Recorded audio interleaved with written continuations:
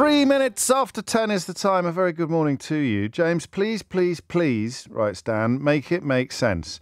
I watched all night and I really don't understand what happened. Gemma in Newcastle upon Tyne writes, I have absolutely no idea, James.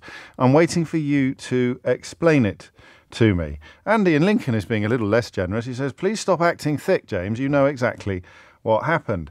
Natalie says, James, I need you to explain it, please. And Ryrie, I'm flying by the seat of my pants here because I'm reading texts live on the radio. I haven't actually read them before I came on air, so I can start reading them and they might go a little bit weird halfway through. James, please don't put me in idiot's corner.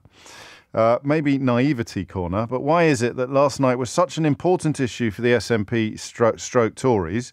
Why not stay and debate everything? I can't quite get my head around why they would be so outraged and leave the chamber rather than debate each of the aspects properly. And a fond remembrance there of our mutual friend Theo Usherwood, who did indeed have a peculiar gift for explaining these madnesses without upsetting anybody. I think I know what happened. But I'm going to come at it, if I may, from a slightly different angle to begin with. Yesterday morning, Keir Starmer was facing the possibility of possibly the worst parliamentary moment of his premiership. You have seen the desperate efforts that that the Conservative Party and their cheerleaders in the media have put into attempts to portray him as somehow stumbling at the moment. The poll lead remains pretty much every poll has him 20 points or more ahead. The desperation to pretend that the change on the spending pledges regarding net zero brought about, rendered inevitable by Liz Truss, immolating the British economy to the tune of some £30 billion is somehow a sign of weakness. There are people who fear that he bends over too far to remove weapons from the hands of his foes, but the effectiveness of removing weapons from the hands of the foes remains impressive. So yesterday morning he was facing possibly his worst moment in Parliament as leader of the Labour Party, because many of his MPs, up to and including senior ministers, are very keen, perhaps even desperate, to vote for a ceasefire in the Middle East, to join Prince William and countless others in calling for the killing to stop.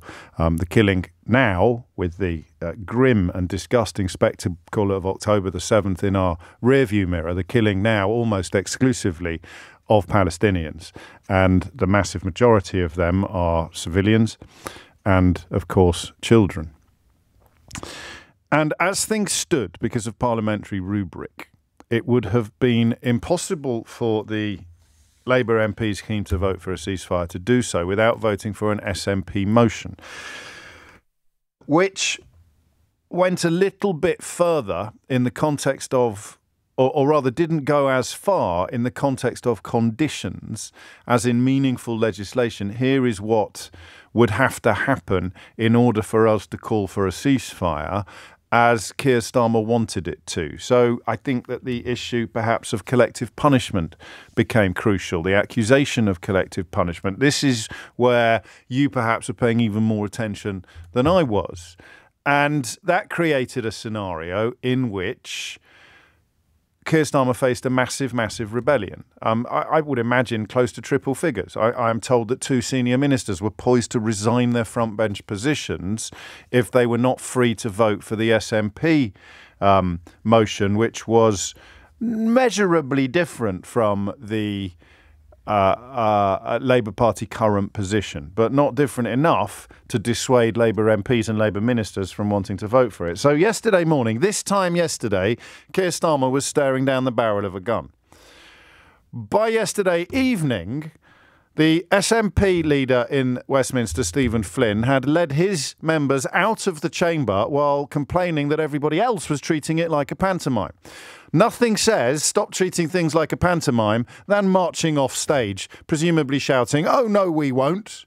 The Conservatives were in complete disarray to the point where they didn't vote at all for the ceasefire that a significant number of their MPs actually want, while the Labour Party passed happily through the lobby to vote in favour of the motion that they had brought, or the amendment that they had brought to the SNP motion. So what was everybody actually cross about?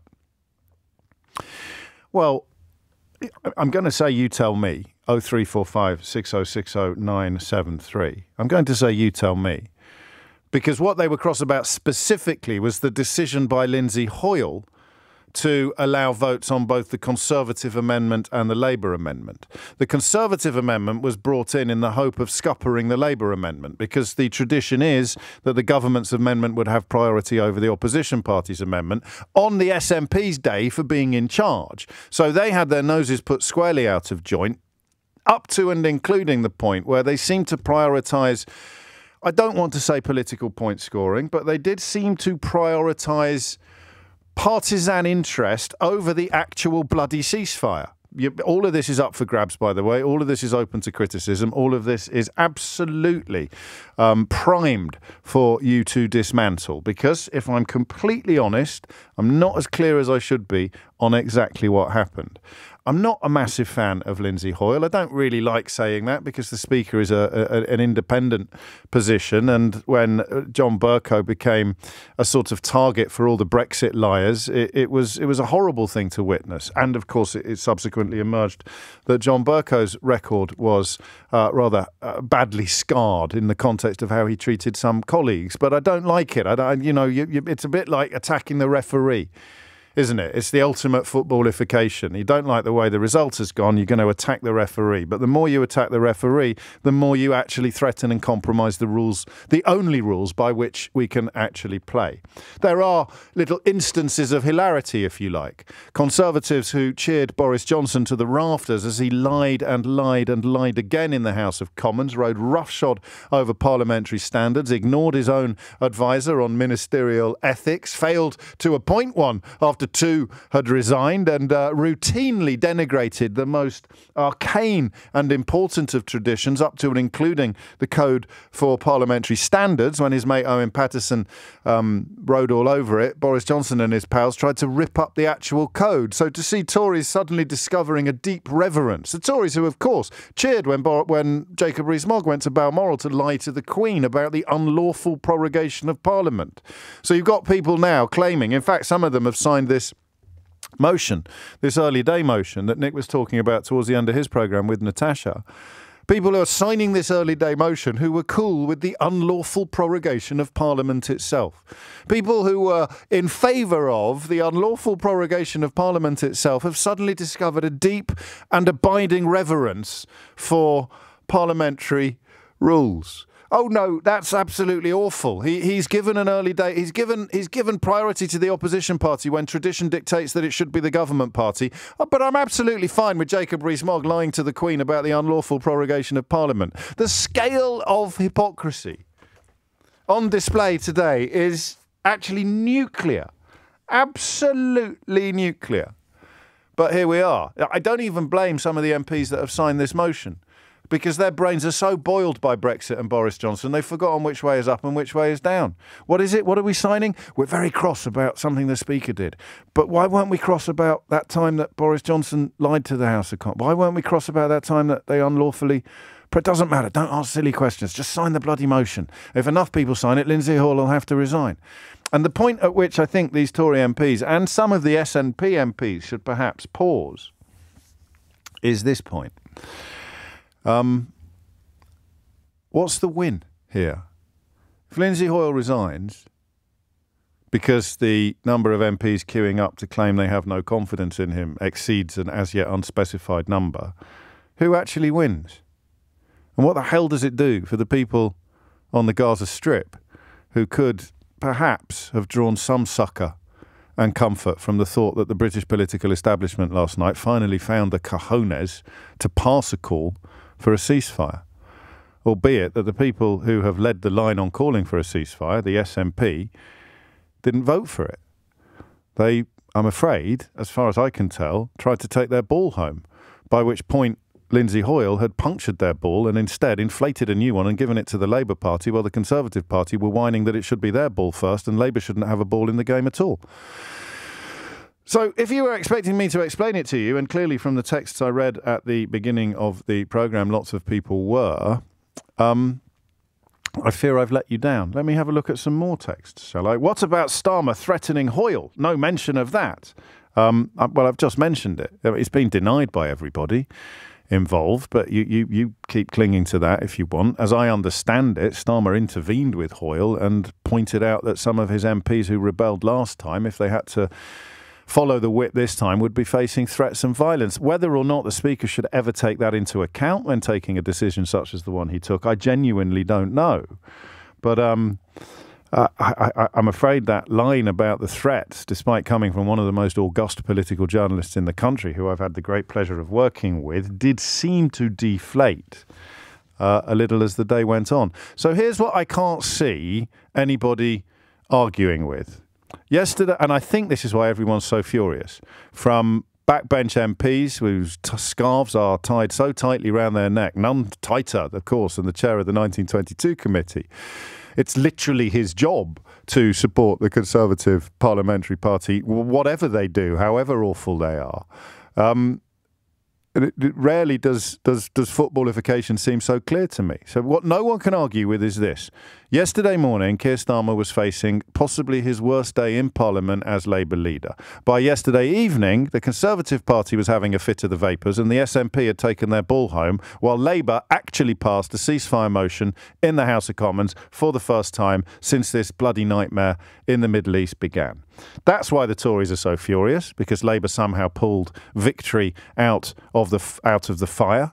The SNP are furious because they wanted to be seen as the leaders on this occasion, or they're furious because of the trumping by Lindsay Hoyle of parliamentary tradition and procedure, something for which he was ticked off by his own clerk. And the Labour Party, if you like, are, what's the word we want here? Embarrassed, despite their victory, partly because of them, but largely because of the Conservatives and the SNP, a debate that should be historic with regard to calling for a ceasefire in Gaza instead looks like being historic because of the pathetic behaviour of many, many MPs. So there is my analysis. Please tear it to shreds. 0345 6060 973 is the number you need. If we want to make it a little less personal, as in tearing my analysis to shreds, I tell you what I'd like to do. And in a way, I need a couple of phone lines for this. So we might have to put some people who've already rung in on pause. In a way, I'd really like you, and I'm going to insist, I know I've just taken about half an hour to do it, so this is incredibly hypocritical and unfair of me, but hey-ho, it's my show. Oh, I've got a new catchphrase. Hey-ho, it's my show. You explain what you think happened. In, 5 sentences? What do you think is a reasonable number of sentences in which to do it? So, invitation number 1, here's my analysis. Please tear it to shreds. 0345 6060 973. And invitation number 2, you tell me what happened. Ignore what I've just said. You tell me what you think happened yesterday in the House of Commons. You've got 5 sentences in which to do it. A couple of texts.